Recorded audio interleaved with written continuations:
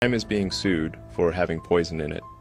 Logan Paul's and KSI's famous hydration drink, Prime, is being sued because it contains 3 times the safe amount of forever chemicals to have in a lifetime. The product has been found to contain PFAs and PFOs in them, which are so-called forever chemicals, because they are basically impossible to treat once they get in your system. The chemical PFAS has been linked to cancer, developmental problems, reproductive issues, and the Prime energy drink is filled with these chemicals.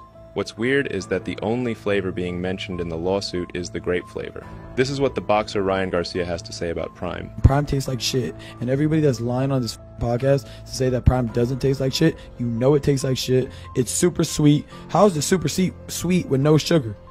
That makes no damn sense. Obviously, it's artificial, but don't say it's a healthy drink. I guess the main takeaway here is that a lot of your well-known influencers don't care about you.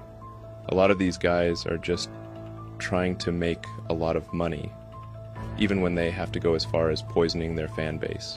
You guys need to wake up and realize that these people are not your friends. Do you guys drink Prime? And what do you think of this situation? Write down your thoughts in the comments.